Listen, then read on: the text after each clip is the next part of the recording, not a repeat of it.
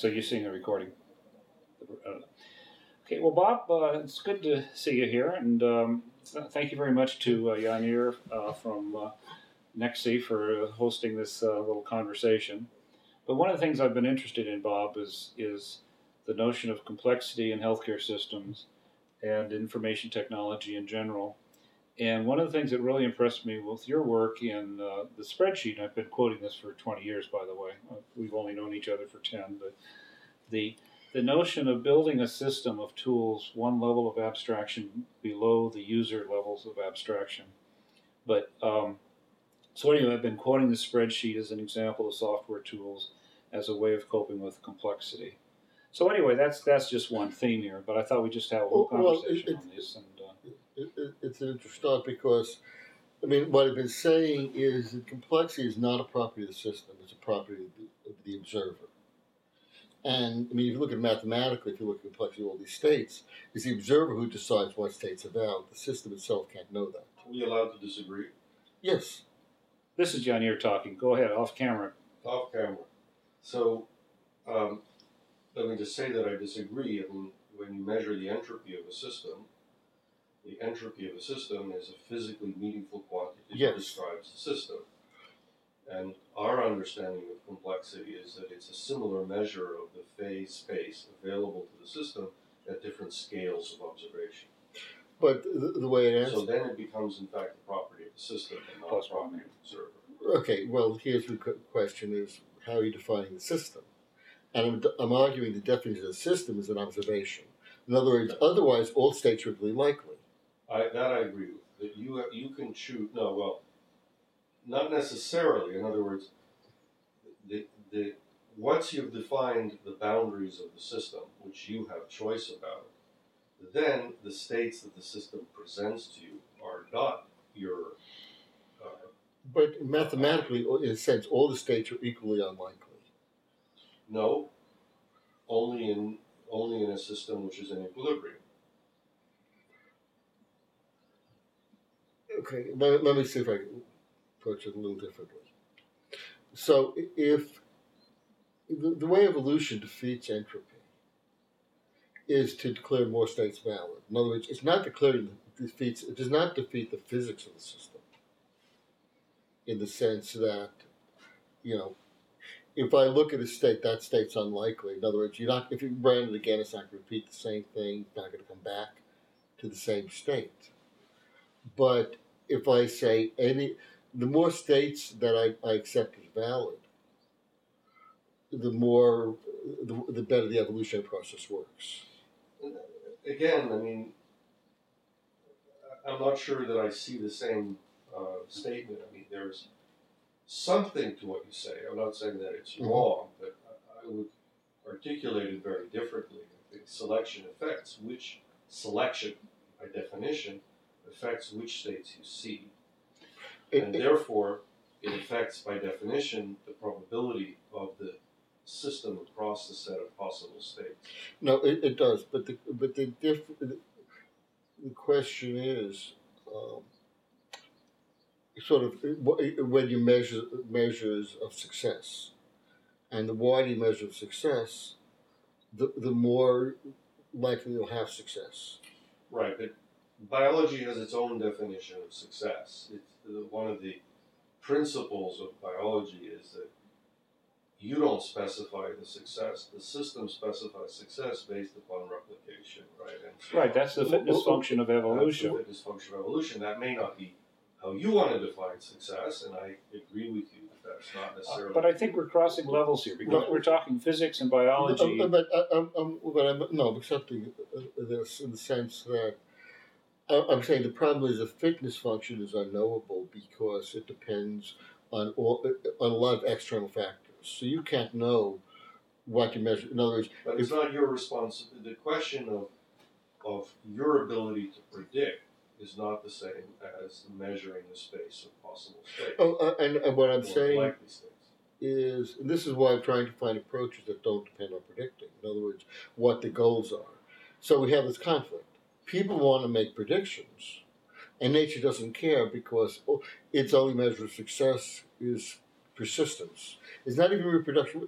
I mean, there's reproduction as a mechanism, but ultimately, unless you assume this sort of intelligent designer saying it's got to go this way, there's no guarantee. At some point, evolution can work perfectly to create these great creatures you like, and then a big rock kicks the planet. Nature is very willing to sacrifice the individual. Well, it's more than sacrificing the individual. I mean, you hit the planet with a big rock, and you get a reset. Now, how does that fit into the evolutionary story? I mean, it's a major external factor in this particular system. The larger system, it's sort of like if you have two ponds, and one actually sort of, through erosion, gets down to a layer of some toxic chemicals and everything dies there. You have all these external factors, but as long as you have enough ponds, the system as a whole persists. That's okay. Can I jump in here? We have three threads here. One is complexity in general and the relationship between physics and chemistry. And then the topic that I wanted to talk about was the spreadsheet and complexity. Well, okay, let me bring now, this back. and then we can move into. Why don't you go back to central topic? No, but this is all relevant because my major theme is you've got two different forces. You've got the bottom-up forces, the system states and everything, but you've also got the external coming in. And the example I use in solar system is Ptolemy versus Copernicus. One had a simple system, one had a complex system, but they're talking about the same thing. So the thing where the spreadsheet becomes interesting, and the reason the spreadsheet is so powerful is it did essentially nothing. The power comes by what it does not do. That is basically a blank sheet of paper. It did have this little trick of recalculating, but basically you bring the meaning and knowledge to it. Mm-hmm. And if you don't know what you're doing, you'll still get very pretty results. And probably in most cases, that's what happens. It'll be very pretty, but the meaningless. So one of the things I did not put in was significance tracking for two reasons. Number one, I knew most people didn't want to know the results were meaningless, even though they were.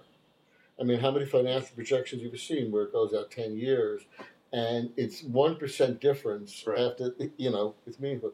And the other problem is often the numbers coming in are such big guesstimates, this is the Bayesian problem, that these are meaningless. So this is why in companies you invest in the people. Mm-hmm. And you say, and one of the skills apparently is the ability to create fake spreadsheets. Well, but when you say significance tracking, is that what you said? Yes. Yeah, well, so kind of a fuzzy set. Certainty factor per number, is that what you're saying? But the problem is those are all attempts to get hard numbers out of guesstimates. And one of the examples is like when we did. My first career was in the financial world, providing the data. And once you're through that, you understand how meaningless the data is. Yeah. And like the Black-Scholes numbers, I was just speaking to last night to actually one of the people who's running Fidelity, and the fact that people don't understand the purpose of the Black-Scholes numbers was to allow us to give you a single number, which is the value of your portfolio. It had no real predictive value, but then people imbued it with all this meaning and knowledge and said, if we can only calculate this, we can hedge this, we can do this, we can get meaning out of it. And, the question is, the mystery is why the financial system works at all, given such reasoning. And there's a good book, one of which are called Debt, which is about, basically the point he makes it very simple. We never had a barter system as the basis for economics because that doesn't scale. So you had a system of loose mutual obligations, which has problem scaling, and that's why we created the monetary system, but it's a very imperfect mapping. So we have a lot of systems going back to the spreadsheet. Then it works because people also do reality checking. Does the result make sense? Or I'll use the result but verify it and then adjust. So there's some value in giving you sometimes the numbers are meaningful. I'm not saying they're never meaningful. Is this what you're looking for, Tom? Well, yeah. I mean, we're talking healthcare mostly, and most healthcare people aren't familiar with Black-Scholes. How that does relate to healthcare, though, is this idea of you can reduce this complex thing to a single scalar value and then make decisions on it. Right, and the answer is it sort of allows you to make decisions. Whether the decisions are meaningful is another question. Yeah, but the whole idea of, and this gets into the normal distribution, medicine by bell curve, is this one bell curve when you have these scalar values, and everybody is a deviation from the mean according to that scalar value. But then my experience included a decision-making group. I mean, back 40 years ago, is Bayesian analysis assumes that these numbers are meaningful and just run these calculations. Right. In practice, and this is where the best lesson may be Google and things like language recognition, handwriting, which turns out they just do hell with understanding it. Yeah. Let's just go statistics and just look for patterns. Yeah. And forget meaning. Now, it's an extreme. I think you need something in the middle, because when you can find patterns like Copernicus versus Ptolemy, I mean, even Ptolemy found patterns. The math was right. Yeah. It was just too cumbersome to work with. But the planets didn't need to know F equals ma to orbit, right? And people don't need to know healthcare to stay alive. Matter of fact, for many, staying away from the doctor is over the healthiest thing they That can gets do. back to the things left out of the spreadsheet. The things that don't happen in healthcare are often the most important. But back to the spreadsheet But itself. great term. There's a term iatrogenic, and there's another one. There's two Latin words. One is I don't know the cause, and the other is the doctor caused it. Yeah. But they sound so good that we fold it into healthcare and think that it represents understanding. And there's a profit motive iatrogenic stuff, Well, if you give penicillin, it makes people happy. Okay. If you give them a placebo, it makes them happy. That's a more complicated discussion. Back to the spreadsheet Okay. and the software architecture about building a tool set for people to use that is one level of abstraction below what they need to do. It was not a level of abstraction below. Well, it doesn't matter what you designed. I'm telling you what I saw. No, I understand, but okay, you're a travel clerk and you want to do travel reports. Okay, I want to do this and this, but I want to divide this by regions within the company and cut it this way and divide it by that and multiply it by the management level and do my own thing. You had no idea that was being done with your spreadsheet. You were building a set of tools that gave that travel clerk the ability to do their own thing. Well, and I can give you many other extremes. In contrast to someone telling a systems analyst to write a COBOL program to say, well, what regions, and we'll hard code the region table, what management codes will do this, and tell us exactly how you want to multiply. So that's what the spreadsheet did, is it enabled people through the set of tools to do this. Yes. Which is different than giving them a bunch of APIs. Well, something just occurred to me, because there was a spreadsheet when I worked in the early days in word processing systems, and I'm almost thinking is giving somebody their own prescription pad. Yeah. But by the way, Dan Bricklin did Web8, the deck word processor. Yeah. Original. So a lot, and the difference, and this goes back to the whole set of questions: how much knowledge does the system have versus you have? Mm-hmm. The spreadsheets did not make up for your lack of knowledge. Mm-hmm. Mm-hmm. They leveraged your knowledge, but they leveraged it in a relatively generic way. Now, we did build an NPV and a few tools like that, but later you could do that yourself. That was just a workaround. So a lot of the stuff it's you can have there's a difference between a blank pad and a blank prescription pad. Okay. Right. And so the question is how much knowledge you put in, but how much do you repurpose it? So people would use the spreadsheet like in outboards, because it was the only tool they had. It wasn't necessarily the best tool, the tool that gave them the most leverage, but it didn't prevent you from using it in another way. The danger came when you assume that the spreadsheet, it's sort of the Furby problem. I don't know how many of you remember the Furby. The toy. Yeah. Okay. But what's the problem? The problem with the Furby. Okay, so I learned a lot about the architecture of the Furby. There's one thing I go to, Dave Hampton, the designer, who comes to me, gave a long talk. And basically, people project all sorts of behavior and meaning onto the Furby that doesn't exist. Even to the point the military didn't want to bring a Furby in because they thought it'd be recording and spying on people. I see. It had essentially, just a few bits of state. It's a very clever design, but it gave you the illusion. And a lot of Eliza. Well, Eliza's a whole. Joe Weizenbaum wanted to disprove AI. Instead, he disproved NI. Natural intelligence. Oh, okay. Weizenbaum is another interesting. But getting back to the as a spreadsheet, tool, people would dangerous spreadsheets. People would then put their knowledge into spreadsheets and forget it was their knowledge, and then take it as an oracle. Mm-hmm. Well, it's like any tool. You can use it one way or the other. Well, the printing press. What do you mean by works? Well, what I mean is And so we have to define what the crisis is that we're trying to address. Yes. So Well, the point crisis- that Bob, I think, is making, and correct me if I'm wrong, please, is that it is possible to set up a system to extract some number, and then you can base your decision making on that number. It gives you a process by which you make a decision. However, that doesn't mean that you're making the right decision. What if you The measure only it? time that you know that you're making the right decision if the process, I mean, let's say you created a random box. Mhm. It just sort of randomly outputs numbers based upon the input data. That has nothing to do with the input data at all. It just puts out a random number. The only time that you know that you're actually making a mistake is that eventually the outcomes of whatever your decision making is not better than some other outcome. Now, the point is the following, that if you have a complex system, then it may be hard for you to figure that out. Mhm.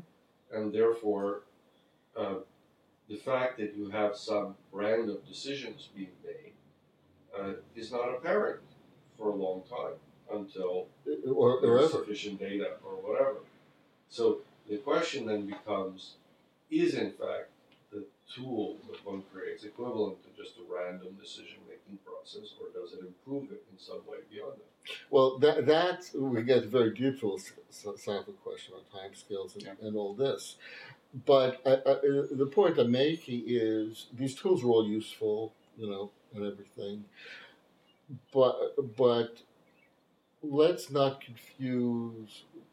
First, one of the ways we deal with this problem is reiterate, or trust but verify. So the key thing is you have to be checking back against reality. Now, the system gets too complex. The question is, what are you checking? No, I understand. So I'm saying the system's too complex.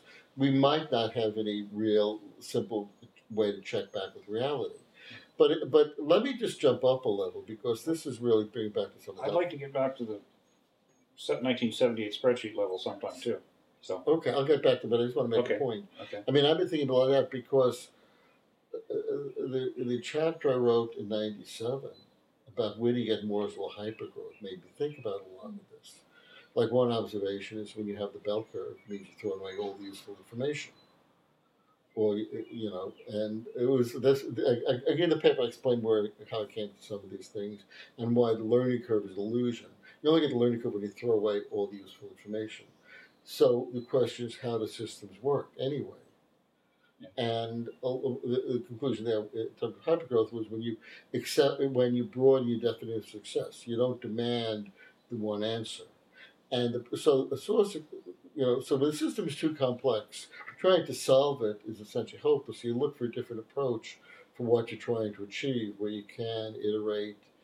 You need a completely different, as long as if you use the measures of healthcare, you're really stuck. And one question is there a different approach where you would give people more individual initiative? Well, that's exactly the point in healthcare, and the issue of metrics is a huge topic. And is there a way? Does reducing healthcare to a scalar value to put in a bell curve reasonable? But back to the original, again, 1978 decision to do the spreadsheet in an era when there was a lot of hard coding of applications. So back to the expense report. Okay, you tell an analyst, they'll write the expense report for you, and we'll give you this finished product that does this one thing right, as opposed to giving people a tool set. But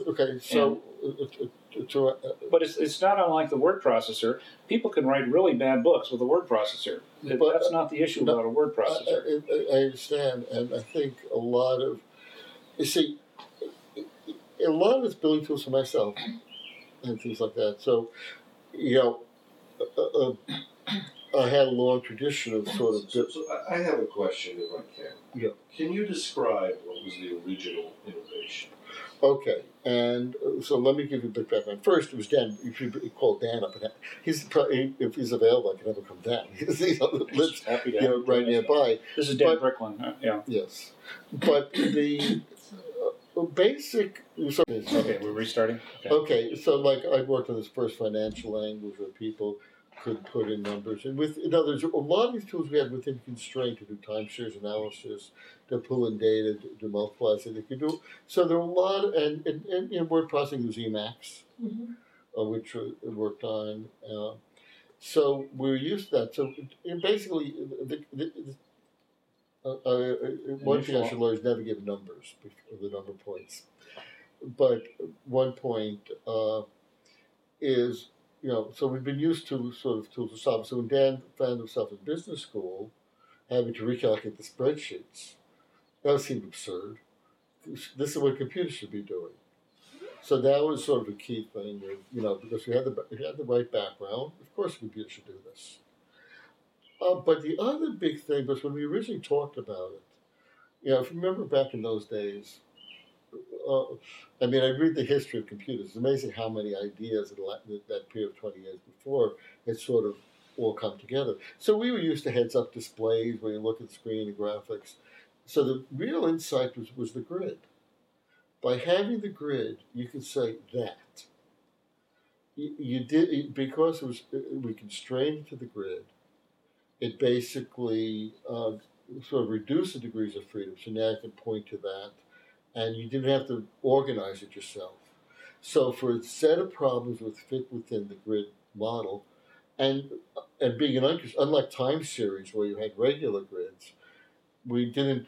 You could we did replicate, which has now been improved on, but the original replicate was a way to get time series like results, but exceptions weren't exceptions. You just made whatever changes you want. So that was, I think, a key part of it in terms of finding the right constraints. So the grid, in fact, is kind of like a surface layer to all the complexity of the API type stuff underneath it. There was no complexity. It was just the calculation. One of the things I remember when figuring it out was we had to do it. The other big constraint was I wanted to fit in 16K bytes. Right. Now it wound up using 32, which I'm embarrassed by, but that was expensive memory in those days. But it forced me. So we were used to Lisp and things like that. Those are all standard stuff. Been used for many years. So obviously the way to do numbers was you store the calculations and you were pointing at linked lists. But I didn't have space for anything so fancy. So they figured, we don't have to do any of this order of recalc. We'll just go across rows and down columns. And if it doesn't work, that's the user's problem. So here is the connection that you're making, I think. I would like to expose it a little. First of all, you were aware of visualization, right? You were concerned about looking at what you were doing. And Dan Brickle especially. So that the nature of having things in front of you, as opposed to hidden in some computer code, is a key issue in the spreadsheet. Yeah, and matter of fact, one part of visualization which we didn't like is that you didn't always see. We wanted a mode where you can see the equation themselves, but it really could illustrate the relationships. So that was a risk. If you have a build complex, you lose control of that. But it's simple enough spreadsheets. If you deconstruct, and this is I haven't really stated this way, it's a very good point. The best spreadsheets are the ones where it's obvious what the relationships are. Bad spreadsheets have all sorts of implicit complex relationships, and there you lose control. Right. But given the ability to see the numbers in front of you, and to change equations, and to see the effect of the change, or to change numbers, and to see the effect, you all of a sudden had an interactive way to see, visualize what you were looking at. And quickly. And it was passing that out to the user to do, not a techie programmer. Well, I wrote a thing a while back basically saying programs are a problem. They're the problem, not the solution. Because what is a programmer other than a translator? The ideal goal is you work, and this goes back to when it's realizing why Chomsky was wrong. When it's taking psycholinguistics. This is back in the language wars at MIT, Can we go to This stay actually- with spreadsheets? This here? actually comes back to spreadsheets. Yeah, okay. Okay. The thing I realized is deep structure didn't make any sense. You had to understand and hear things at the semantic level of conversation. Which is a surface structure. That's what you did with the spreadsheet. The spreadsheet No. was the surface structure to no, a it's- deeply no, complex. No, it's the opposite of saying there's no deep complex underneath. Right. That you had to work in the semantics of the surface structure. Right. And that it was a deep complex that lost the essential ambiguity which made it work. There's one other thing that I would say. The way I like to think about a spreadsheet is not in terms of programming, but actually in terms of calculators. So if you have a calculator is a very powerful tool. Yes. Now what happens if you take the calculator and you replicate it in space? And allow recalculation. And you allow recalculation, and you allow the kinds of relationships that are, I can calculate on the basis of what's in another calculator. Yes. All of a sudden you have a template, which is what you're trying to talk about. But Well, I think what you mentioned the word space. I think that's a critical issue. He did create a space.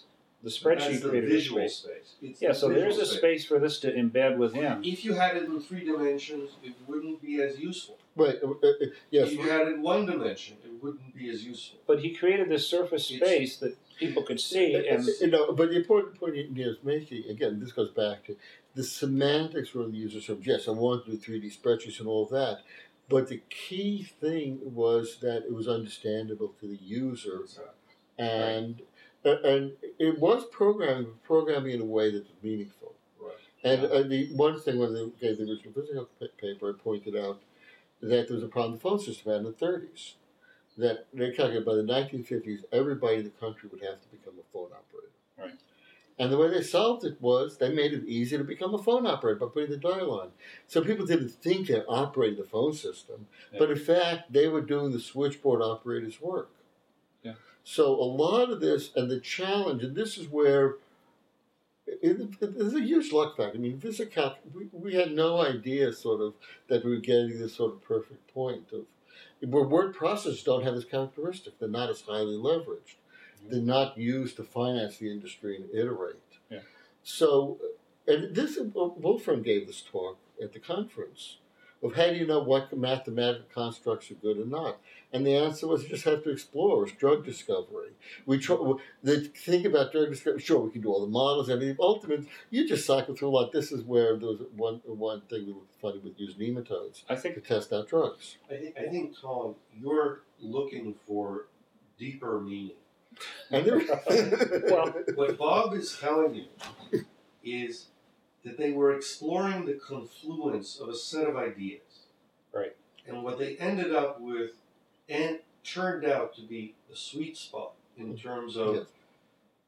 what was needed for people to Right. be able to visualize and yet program and understand what it was that was the connection between the program and the results that they got. or not even you're right, not even the program. Their description. Their description. And a program is a description. It's and this is one thing. Go back to HTML, and this is you're always moving between descriptive and programmatic, and this one thing in programming was the go-to. The reason and Dijkstra really didn't get it because he was just looked at it mathematically in purity. No, go-to is about psychology. Without the go-to with structured constructs, the static form of the programming gave you a sense of what the dynamic form would do. With the go-to, you couldn't do that. So it's all a matter of trying to reduce the complexity to be descriptive, whereas programmatic, it's very hard. You don't have the constraints that allow you to understand the system. You could look at it and figure out the rules, but descriptive, like with HTML, especially XHTML, you can have more understanding. It doesn't mean you always do. You can always make things too complicated, but you have a fighting chance of understanding. let me follow up on what Yanir said. Appreciate your saying that, Bob. Bob and I, by the way, were in similar orbits back in the time he was at VisiCalc. I was doing similar PC work, and then I went into the VA. But I started this at the VA to work on a system called the VISTA today, an electronic health record system. And many of the same concepts that we're talking about of semantics and the surface level, and the programmer and the complexity, I reinterpreted in the world of Vista. So I was trying to build a toolkit, one level of abstraction below the doctor's level. We're trying to give them tools for the doctor to express himself, and again at the same semantic level. Now it wasn't nearly as elegant as a spreadsheet in terms of simplicity, but it was a much more complicated domain. But the same ideas about building a tool set for the clinicians to use to express themselves. And I had this whole idea of conceptual integrity. We started out with a metadata dictionary of the database and the users. So everybody had a common infrastructure to work from. And then we expressed the surface of it, which at the time was a very klutzy roll and scroll terminal mode in 1982. But that worked, and it was a successful tool for its time. But the same arguments about tools and semantics and creating a representational space for a complex system is what I was working on in Vista. Okay, next question is, where do you go in the future? The semantics of the future and dealing with medical information at a semantic level, which is a topic for Joanne and her work with RDF and OWL on the semantics of biopathways, expressing life sciences as a semantic web type thing where you're actually dealing directly at the semantic level rather than at all the finite state interfaces of all the pieces. So one thing that's critical is context. Context. And I think, this goes back, and ambiguity. The problem. This is a good place to switch. Okay. Let's